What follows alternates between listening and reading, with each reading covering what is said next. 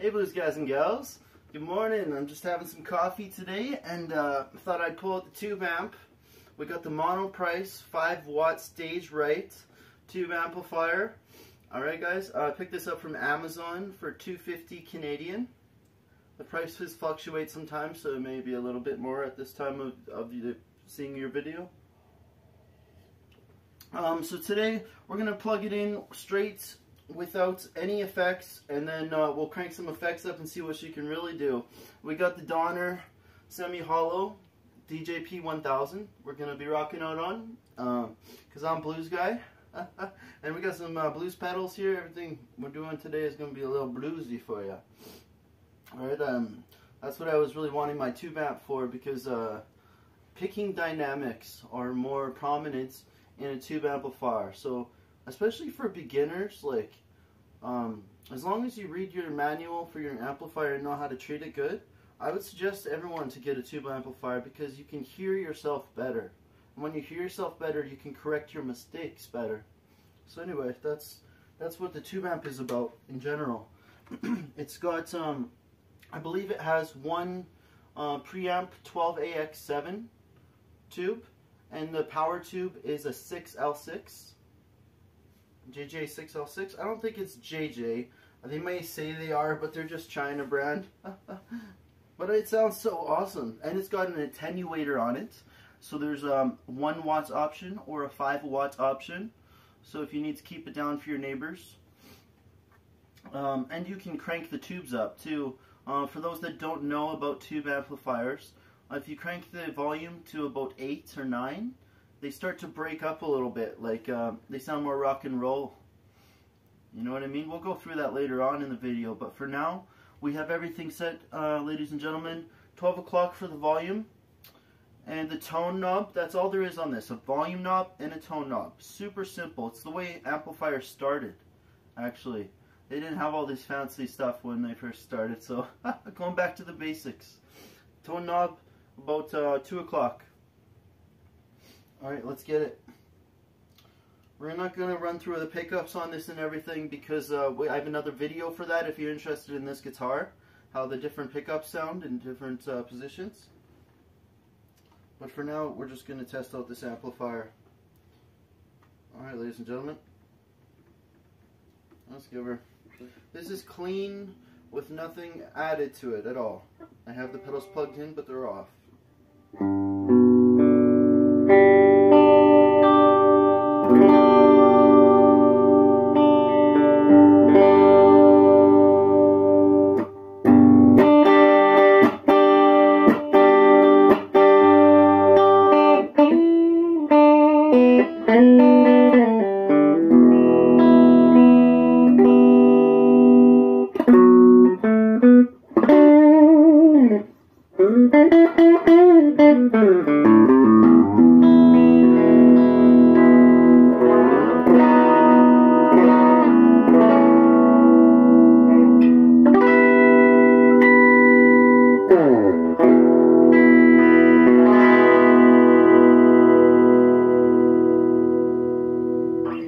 So you can do some fancy things with the clean channel if you wanted, you know.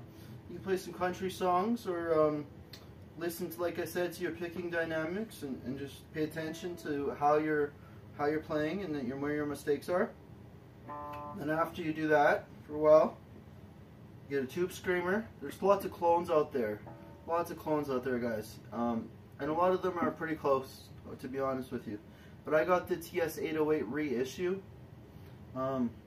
I'll make a video about that in the future. Make your comments. I want to know. I want to know in the comments, guys, if you're with me. What is your favorite guitar pedal? Personally, I'm trying to tell you guys to get the Tube Screamer, because that's my favorite. But if somebody else has a good suggestion of the best pedal out there, let us know. Especially for blues. What's the best blues pedal, guys? Blues guys and gals, let us all know. Let's hit it with the Tube Screamer.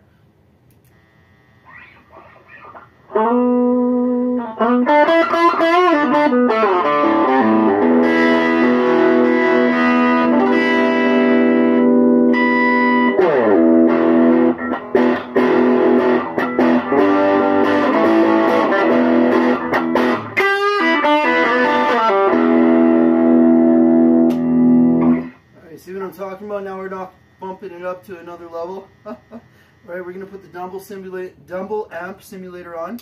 Stevie Ray Vaughan used the Dumbler amp sometimes in his career. Those amplifiers, if you Google them, they're like thousands of dollars, especially the vintage ones.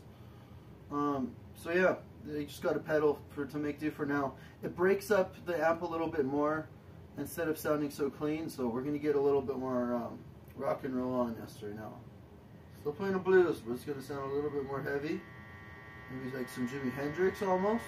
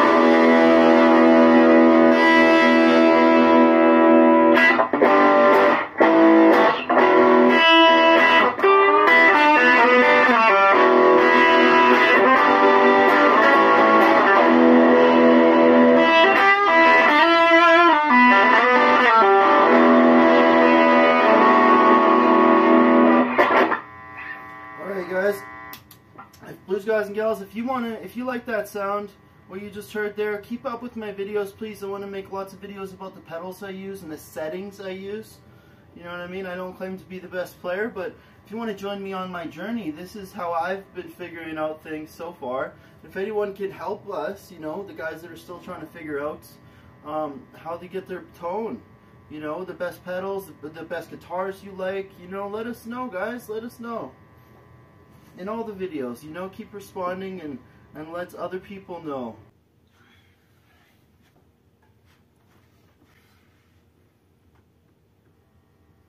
Alright, blues guys and gals, now we're going to go through, like I said, and crank up the amp a little bit so we get a little bit of natural tube distortion. Okay, we're going to turn the amp on volume 8, and I pushed the 1 watt volume switch. It's a little switch, it changes when it's outwards all the way, it's 5 watts. When you push it inwards, it goes to 1 watt. So we pushed it in, it's on 1 watt right now, and I got the volume on 8, so we should get some breakup. No pedals whatsoever. Let's go.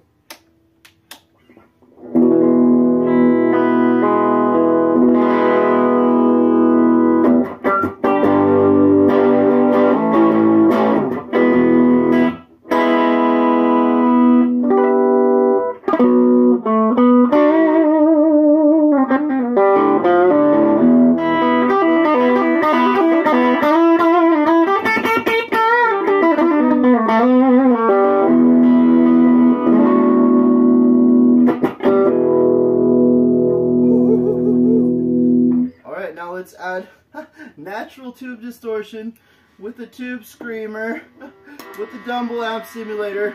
I'm going to turn it down a little bit with the volume pedal because we're getting loud. A volume pedal comes in handy, ladies and gentlemen. You can use your volume knob just as well, right? Fix the problem either way. But if you get the pedal, you can always keep your hands busy and your feet can fix it for you.